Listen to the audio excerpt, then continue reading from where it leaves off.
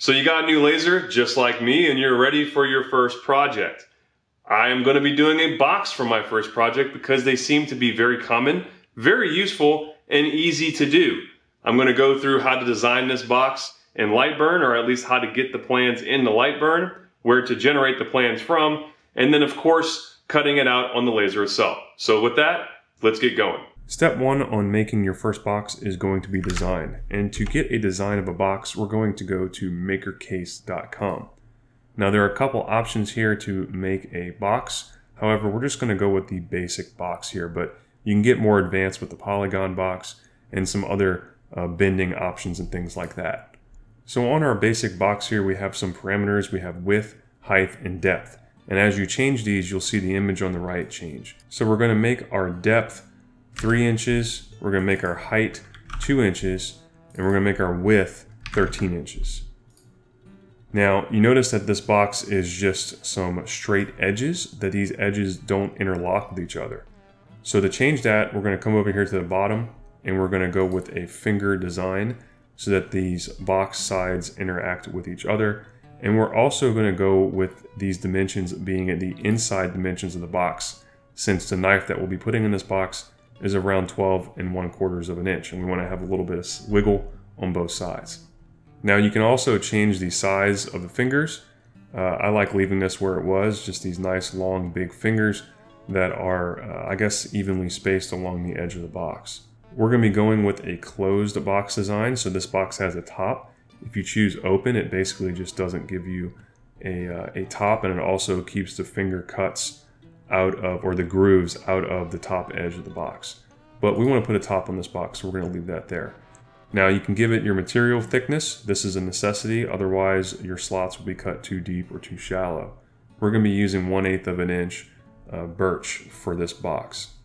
So once you get it all the way to where you like it, all you have to do is hit the download box plans button, and it will give you this file above, and it kind of gives you a preview here on the image above. You hit download SVG file or DXF. Both of these files will work inside of most laser cutting programs. And we're going to be using LightBurn today, so it will definitely work. So all you do here is hit download DXF file. It gives you a prompt of where you want to put it. I want to put it in this DBox folder here. So now that we've done that, we have the DXF file in our folder. We can close out our web page here and open up LightBurn. Okay, so we have a blank LightBurn template. We'll come over to our file and just drag it into LightBurn. All right, so now we have our top and bottom, we have the back and the front, and the right and the left of our box. So I don't have a large enough workspace in my D1 Pro to cut out all of these at the same time. So we are going to be cutting them out in batches. So I'm just going to move all this over, and actually I'm probably going to rotate this 90 degrees here, so everything is going nice and long ways. And I'm going to try to organize these long ones together.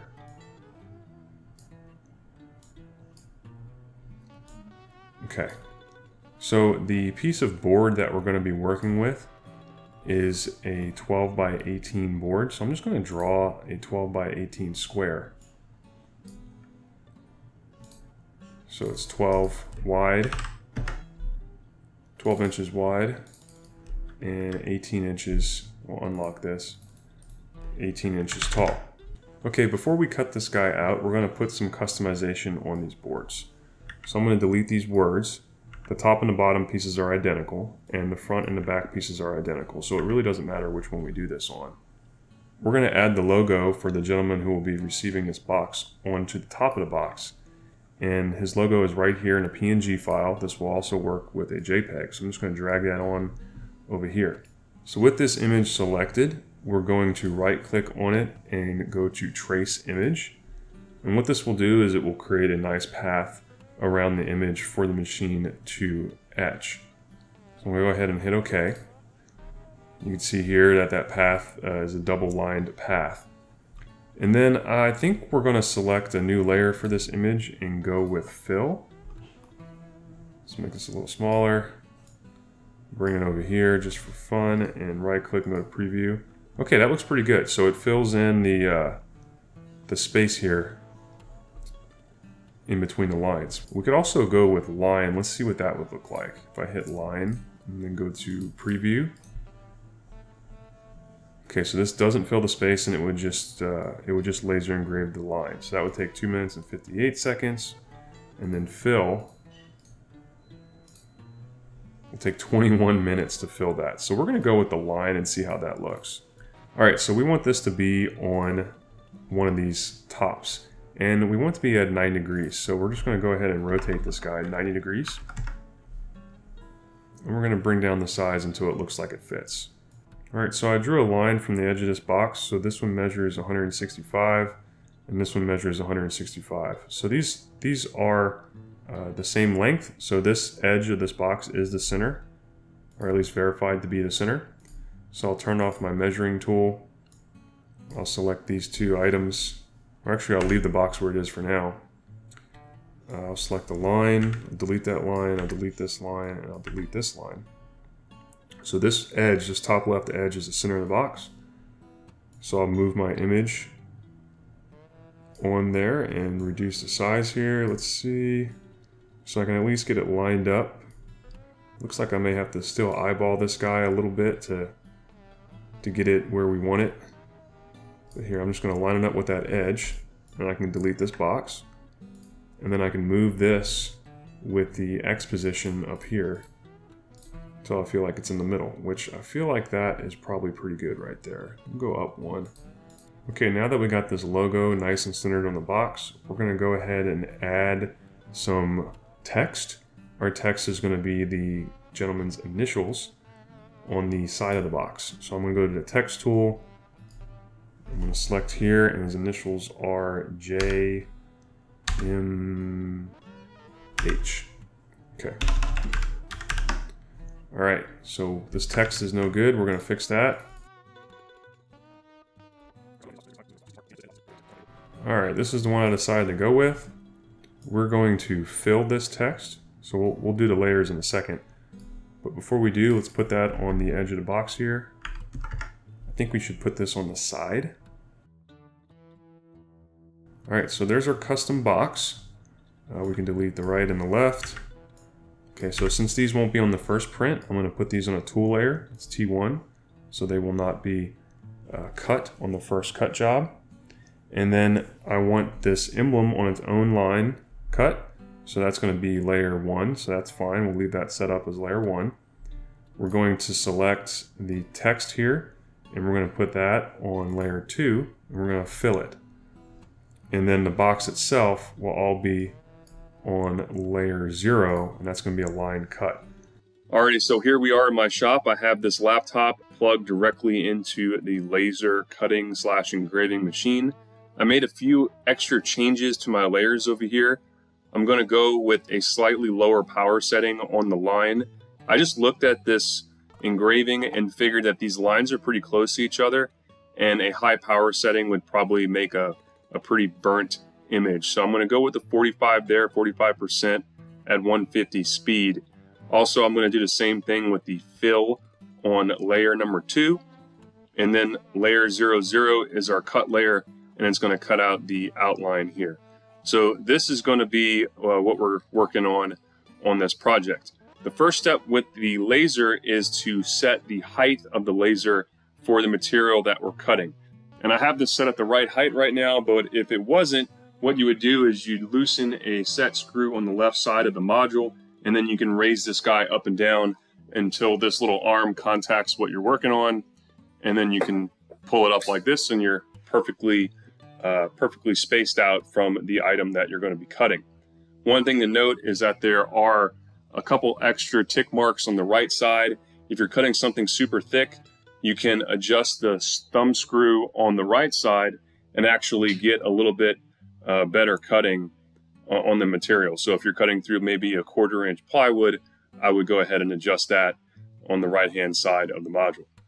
But for this is just an 1/8 of an inch piece of wood, so we're just going to leave it where it's at. Okay, so the next thing we need to do is figure out the position of the laser so that we can get a nice and accurate cut on our piece of wood. To do that, I'm going to be using absolute coordinates, which means that this image in LightBurn is going to be to scale with where the laser is going to be positionally. So the first thing I'm going to do is hit this home button. And what that just did is that moved the laser to the top left of the image here in LightBurn, which corresponds to the top left of my workbench. So now we have a 0-0 origin on our project. I know that on my laser machine, it will only start cutting about 20 millimeters from the edge of my workspace here and about 10 millimeters down. So I'm going to go ahead and move the laser with the program to that position so that I can have a good starting spot to move my wood around. So I'm going to go to the Move tab, and I'm going to change this to millimeters, and I'm going to go ahead and just go to 30-30 or maybe 25-15, and then I'm going to hit go. So that looks like a pretty good spot. We're going to move this piece of wood close to where it needs to be, and then we're going to frame our image.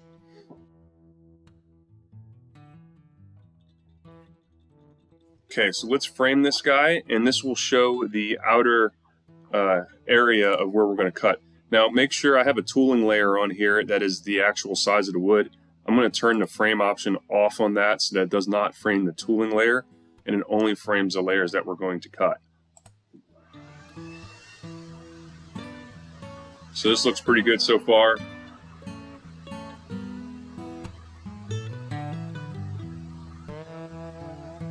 Okay, so that's a problem.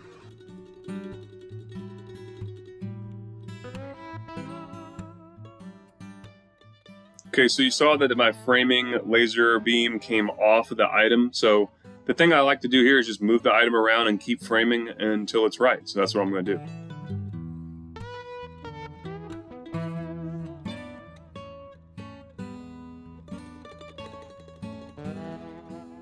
Okay, now we're in good shape to start the cut/engrave. So I also changed up the order of these layers. So I wanted to engrave the emblem first, then engrave the initials, and finally cut the line around everything. And that's just because when you're cutting, things can move around after they're cut out. And I don't want it to be trying to engrave a piece that has already been kind of shifted a little bit. So we're going to go ahead and press the start button, put the glasses on so you don't damage your eyes, and get this guy going.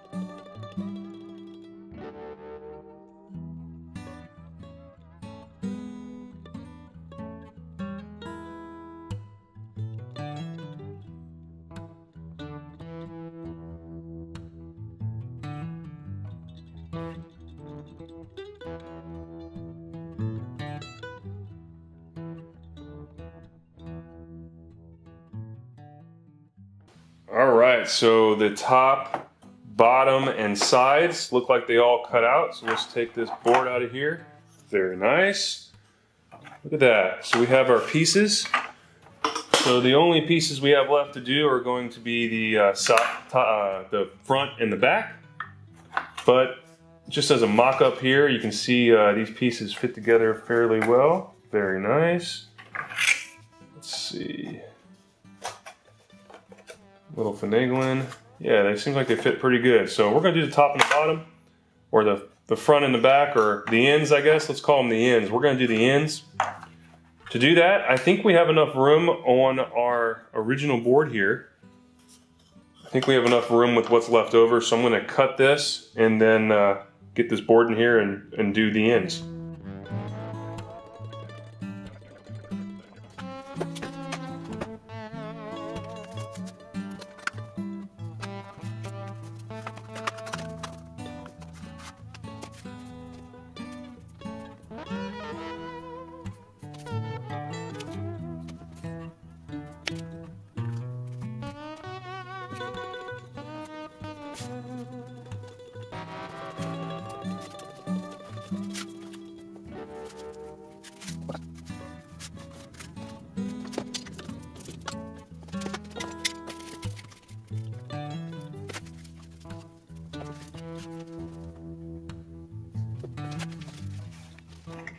Alright, so I let the glue dry overnight, and this thing seems like it's held together pretty darn well here.